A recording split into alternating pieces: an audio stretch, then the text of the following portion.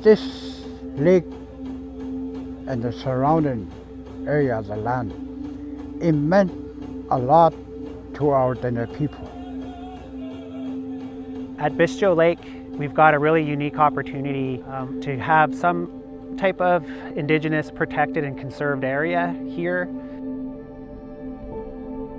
Once you find the connection there, you'll be able to understand the stories more.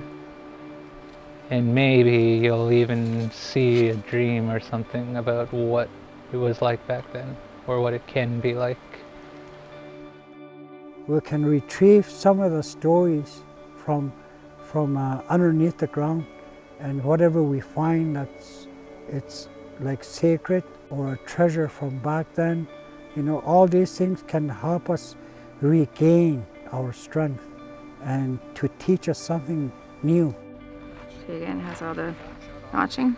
It's like a scraper. This is like use wear on it too, these little tiny small chipping. So most likely it's a piece of a tool. People were living here for thousands of years. You know, we are finding sites that are, you know, sometimes older than pyramids in Egypt. So we are finding really enormous sites. Like this one is a very good example. It goes for about 500 meters along this edge of the lake. Almost every test that we are digging here, it's positive. We are finding either bone or the small chips of lakes. Long time ago, my dad used to trap over here. Happy just to be at the site where my dad used to live. Even this hand cut with axe, it's just like a memory. And as we move into the sub-regional planning process, we really want to partner with the community and really want to understand the interests of the community members. And I think for me, that's very much why I'm here this week up here at Bistcho Lake, is to sit down with the elders and to sit down with community leadership and with their technicians and with Indigenous scientists and really understand, you know, where we can find balance. We've got caribou wildlife camera traps out. The location was specified by a Dene Tha member.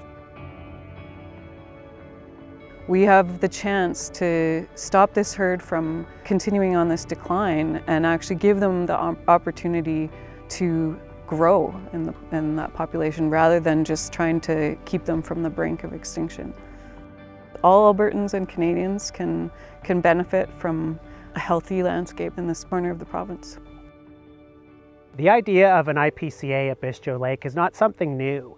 The Dene Tha have always considered Bistcho Lake to be an area for protection.